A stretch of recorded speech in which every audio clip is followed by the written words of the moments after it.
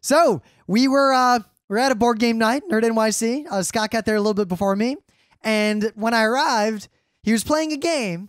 And I just want to say that if you don't know what this game is, and you see some people playing it, it looks ridiculous. Well, in terms of complexity, right? So you have all these different colored pyramids of different shapes and sizes, and I had seen these pyramids at game stores in the past. They were Millennium, and they were always like stupidly expensive for like giant packs of them. Pretty much every game store in the world I've ever been to sells these little pyramids, and in the little package of pyramids is like a little piece of paper.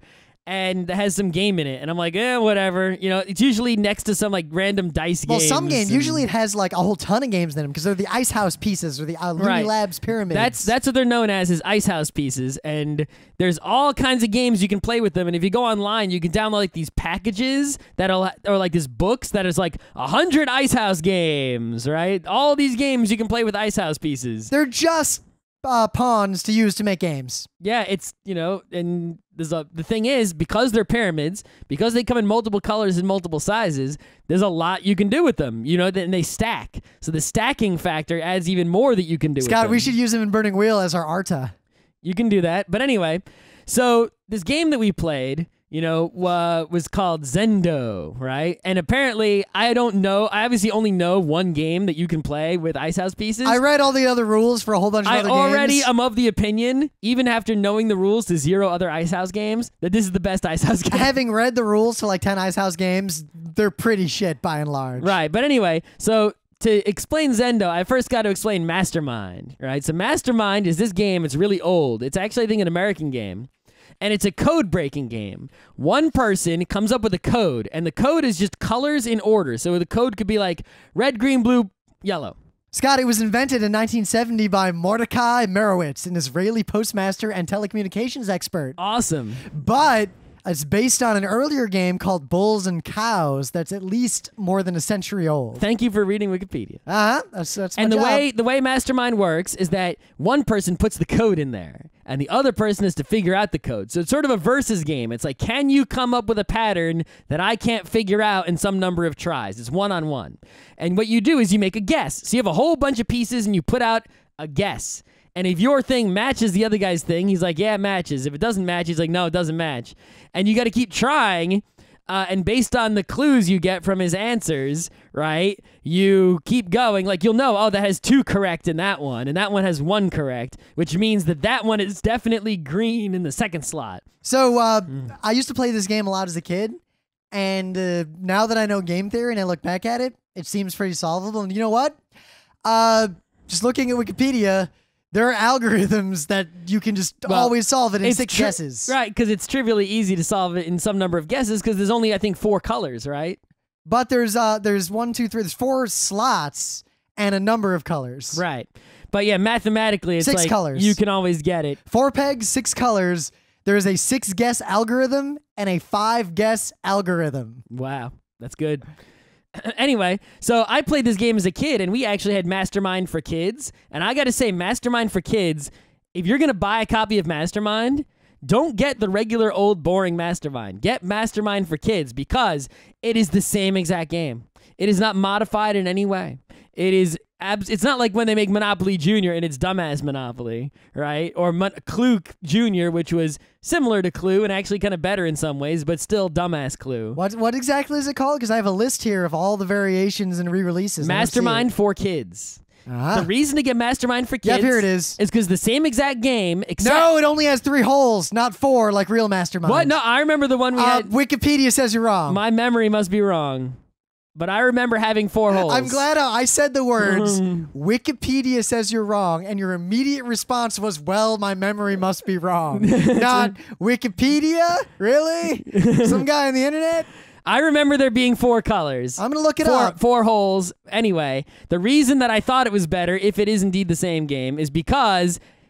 3 holes. It has a style to it, right? It's not elephants and hippos and lions. That's right. It's not and it's just shaped like a dick. It's not with a gland. That's right. It is a penis. It's not just boring colors. It's like animal, monkey, hippo, right? And it has a style to it. Scott, this game's a dick. This is why you like it. Look at this. Look at this game. Anyway, that's the version we had. So I remember it having 4 holes. Scott, I got to read this to you because the 5-guess algorithm is really simple. Yep. 1, create a set S of the remaining possibilities. Now, there are only 1,296 anyway. So pick anything, right? The first guess is AABB. Remove all possibilities from S that would not give the same score of colored and white pegs if they were the answer. For each possible guess that remains, not necessarily in S. Okay, so for each possible guess, calculate how many possibilities from S would be eliminated for each possible colored white score. So this is not trivial to do in your brain. All right, so there is another algorithm, I'm not going to read the whole thing, that you can do in your brain. That's the 6th guess. Yeah, 6 guesses in the brain, 5 guesses if you're Rain Man. Or a computer. 1 guess if your mom's wearing glasses and you can see the reflection. Oh, yes. Oh, yes. Anyway. Thing is, I thought I was so clever. I thought my parents would be like, he's a genius. No, they were like, you must have cheated. The point of Mastermind is the other guy picks something, and it's like 20 questions, right? It's like you slowly get more information as you guess, leading up towards guessing the correct answer the other guy's thought up, or failing to do so in the given number of guesses and then losing. So Zendo is the same thing, but slightly different and way better. The way it works is this. One person is the game runner, and they come up with something, or they look in the book and pick something, right? And there's different levels of difficulty. That is the Buddha nature. Now, there's this whole, the guy who taught it to us and played it with us, there's this whole sort of metagame of people who run it a lot aren't supposed to say, like, what constitutes the levels or anything, and you kind of figure that out. Like so the Cone Master will say something like, this is a level 3. Yeah, they don't have to tell you Cone. what level difficulty it is or not, right? But anyway, so every cone has different properties, right? It has its size, it has its color, it has number of pips on the side of it. Which corresponds to the size. It does. So a big one has 3 pips, and a small one has 1 pip, and a medium one has 2 pips. It can also be laying on its side, which means, and because it's a pyramid, even though it's laying on its side, it could be pointing in different directions. It could be not on the table if it is stacked on another pyramid. Yup. It could be pointing at a pyramid. It could be covered by a pyramid if one is stacked on top of it. It could be covered by 2 pyramids. It could be pointed at another pyramid that itself is not touching the table. Right. So what happens is, at the very beginning of the game runner, the master, right, and everyone else is the student, and the game runner is the master, decides on what is the Buddha nature. So the Buddha nature could be something like, at least 1 pyramid is green. So they would produce a set of pyramids in some configuration that is the Buddha nature, meaning there is at least 1 green pyramid in it, and they would put next to it a gem signifying that that set has the Buddha nature. Typically a white stone. Yes. Then they will produce another set using any number of pyramids in any configuration that does not have the Buddha nature. So in this example case, there would be no green pyramids in that set whatsoever. Then player 1, and this is where it gets better than Mastermind because you can have a lot of players guessing, right, in a round. Player 1 produces a set of pyramids and lays them out. And then he has 2 choices. He can either say student or master.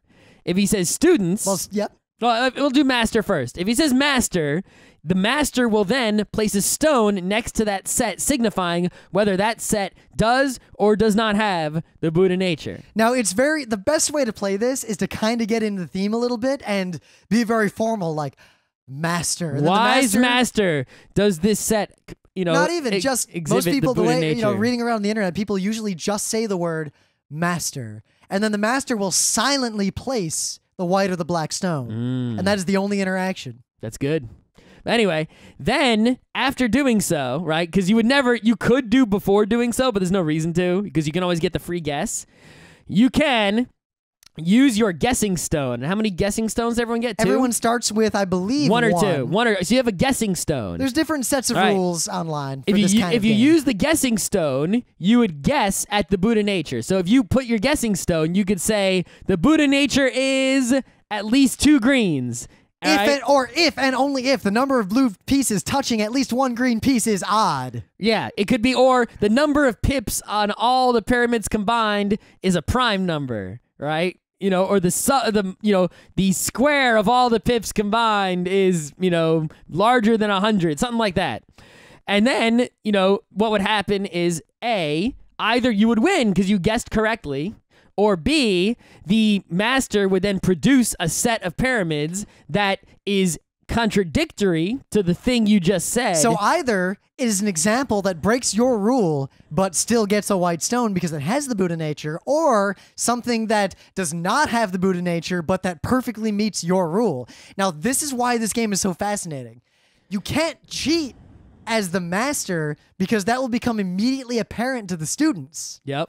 And because everything has to be consistent. And if you come up with a rule for the Buddha nature, and a student comes up with an equivalent rule, the master, that counts because the master is unable to refute the rule, even though it's worded differently. So it gets you out of that sort of fiddly wording problem because at its core, it's inductive reasoning. Right. So, for example, let's say the Buddha nature was, I don't know,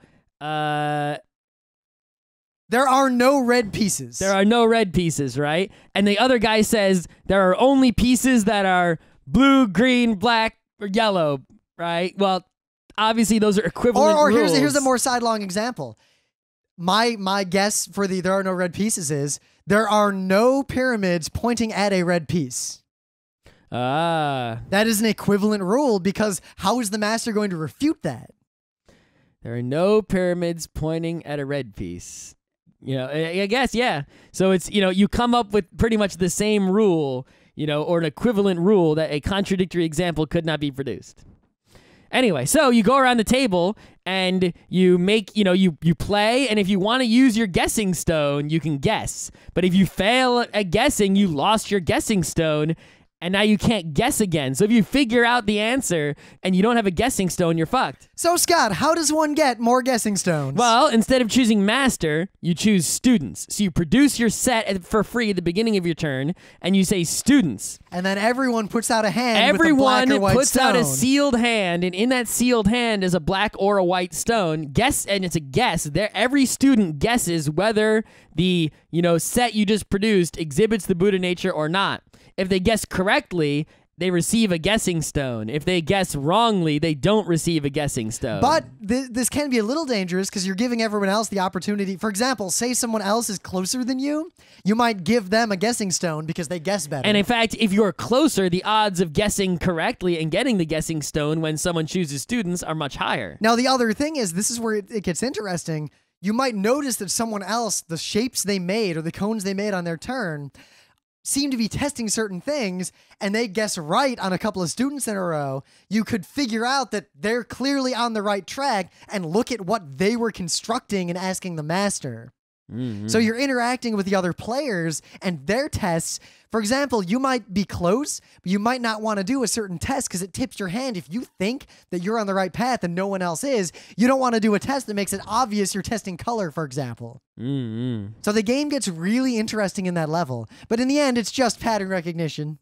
Yeah, it's the same game as Mastermind, only multiplayer and much more complex because there are so many more factors that go into it. Now, usually people play with a set of ground rules, like if you make a guess like there are only blue pieces next to yellow pieces if whatever, there's 1,000 qualifiers, the master can be like, that's ridiculous. I'm not even going to take a stone. Yeah, and the thing is, the master isn't going to choose something for the Buddha nature that is so complicated, right? Well, he could, but only if all the players are on that level or are really willing to deal with that. Yeah, who's going to be a jerk and be like, yeah, the Buddha nature is at least one blue pointing at a yellow, at least one yellow pointing at a green, at least one thing somewhere that's stacked, at least 2 pyramids laying down, and all the pips add up to an odd number, and there's no greens. Now, more importantly, it's like, who's going to come up with there are no situational conditions, like the player, who the player is or what time it is or anything. It's just the pieces. Yeah, that would be absolute bullshit, right? And in fact, people... Because you have to be able to look at all the sets that are out on the table as examples, right? As you play, just like in Mastermind, every set you play stays out on the table unless you start to run out of expensive pyramids. Now, more importantly, the way people play this game, too, is you can use anything. You could use just any random assortment of bits as long as they're reasonably consistent with one another. Yep. And you define the ground rules ahead of time when you're playing with a given group as to what is and is not a state as far as the game. For example, when we were playing, you could put a pyramid pointing at another pyramid, but it did not matter where it was pointing, only that it was pointing at the pyramid or at no pyramid. Yeah, or what? It didn't matter what direction it was pointing either. Yes. Yeah. And you could not put a pyramid inside of a pyramid. There was pointing at, not pointing at, on the table, not on the table, laying down, standing up. But there was no, like, in a small pyramid inside of a big pyramid was the same as a small pyramid pointing at a big pyramid. Yeah, before the game, we decided what was going to be a factor. Like, let's say you could have a game where you said, listen, the only things that are going to be a factor in this game are color and size. Nothing else matters, right? So it's like, oh, so arrangement doesn't matter. No, so green, green, blue is the same as green, blue, green if they're all the same size. Right? But, you know, medium green, medium blue, big green is different than medium blue, medium green, medium yellow. Right? Because color and size matter, but nothing else. Yep. So because the order didn't matter, order only mattered if things were pointing, and then it was just what's pointing at what. Right. So you determine before you start which factors come into play so you can, you know, limit the set of things you have to test for when deciphering the code. And yeah, this is crazy fun because, you know, everyone's sitting there racking their brain going, what could it be? What could it be? And you try something you think is clever, and then you think it's the Buddha nature, and it's not. Or you think it is, or you think it's not, and it is. We had a really good master, too. He's obviously played this game a lot. He invested in these fucking expensive pieces of plastic. I tried to buy them online. So the cheapest way to get them in bulk that we can find. I did a lot of research. You couldn't find used ones on eBay or... Yeah, I didn't find anything like that. Also, I realized my whole life, you know, I've bid on stuff on eBay. I've never actually bought a thing on eBay. I've actually bought quite a nice bunch of stuff on eBay. In my entire life. Okay. But I will link to, there's a game called Ice Dice. And it comes with a total of 30 of these pyramids and costs about $15 to $17. That's not 30 sets of pyramids. That's 30 pyramids. The sets of pyramids themselves cost twice as much per pyramid. Yeah. So you were best off buying this crappy Ice Dice game, and you get a big bag and all these pieces and some weird dice. So when I say a set of pyramids, I mean, right, one red, one small red, one medium red, one big, right, all the same color. That's a set, right? So how many colors are there? There's like... Well, there are different... We play with 5 colors, I believe. Yeah. But there are other sets of colors. And I didn't get those. Like, there's a Zeno set, and notice how some of the advanced cones have the idea of a, quote, strange piece. This game can have as many dimensions of Buddha-ness as you desire. But between 5 colors, right, you know, red, green, blue, yellow, black, I think are the colors, yep. Right? 3 pyramids each, so that's 5 times 3 is 15. That's 15 pyramids. If you buy a copy of Ice Dice, you get, you know, 2 blacks of each size, 2 reds of each size, 2 yellows of each size. It's not a lot of pyramids. You know, you need to spend, it's crazy money to get a lot of these pyramids. But if you think about it, you know, it's like, okay, you don't really need the pyramids. You could make these, you could do whatever, but... You want the pyramids. You want the pyramids. And 2, even though they're seemingly crazy, overpriced, and stupid, and Zendo seems to be the only good game we've discovered to play with them yet, there are a bajillion games you can play with these. And they're just really useful gaming pieces in general. So it's sort of worth it if you heavily utilize them in gaming frequently and try to play all these games with them or come up with games with them. It is very telling that they're such versatile game pieces, and they don't serve the same, uses as dice or generic pawns or other gaming pieces. You know, so they're unique. That it's sort of worth having at least some of them if you're not going to buy a ton of them. The telling factor as to why I think this game was good is that we were playing it for a while, and people kept coming up and staring at it, and you could see them, especially if you're playing like Master, and then a stone comes out. Student, stones come out. This game is incomprehensible to outsiders, and it looks fascinating and complicated. Yep. But 2, we just kept playing it, and at one point we're like, hey, should we play something else? Everyone kind of sat there. No, let's just keep playing this. Yeah. We played it for a while. But the other thing that you can do, right, is it's up to the master, sort of, even though the master has no stake in the winning or losing, it's up to them in determining the difficulty, right? The master could purposefully try to throw you off. Like, let's say our master did this really well. He gave what is possibly the most unhelpful set of initial examples possible. Right, so let's say we determine that stacking, color, size, laying down, and number of pips are all going to be factors, right? But the actual Buddha nature is no mediums, right? So I lay out something with no mediums. It's got guys laying down and pointing every which way and stacking and whatever. And I say that has the Buddha nature. And then I lay another one down. It's just one medium by itself. It has a medium. Well, that might be too obvious. It's a medium and a bunch of other pieces in a different configuration. It's a medium and a whole mess of stuff. And I say that does have the Buddha nature. And people be like, whoa. You know, it's like I could purposefully try to throw you off by putting all this extra information in there.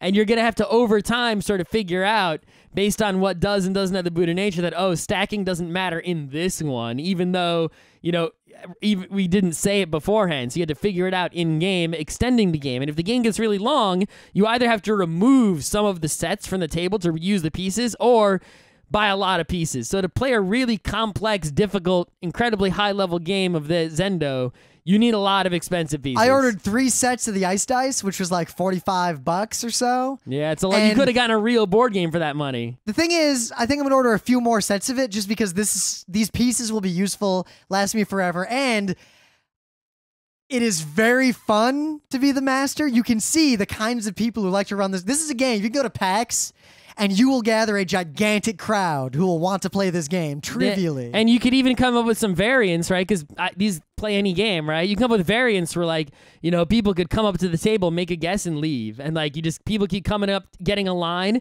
and when you get to the front of the line, it's your turn. It's just a crazy long line, and then whoever gets it wins. And your table just keeps filling up with more and more pieces. But since everyone's in line, they don't see it till they get up there, and, like, maybe they have 30 seconds to do something, you know? Anyway, you could come up with a lot of fun stuff to do. It's a super fun game. I highly recommend it, but it's expensive. So trick one of your friends into buying the pieces and running it for you. Or maybe find some other sort of pieces that have an equal number of factors that you can play the same game. I mean, you could do this with, like, dice. Sort of. You need colored dice. If you had a giant bag of D&D dice and you agreed that color didn't matter, you could play this game. Yeah. Well, or maybe color does matter. You have a whole bunch of... I say color doesn't matter because usually you have a bunch of different colored dice. Right, but you could go out and buy, like... The thing is, dice end up being more expensive than Ice House pieces. Yes, and it's not like the old days but you where might have dice. I really needed 40 different D20s. I know, right? Because the first one wasn't lucky enough. Now I just need a sack of D6s.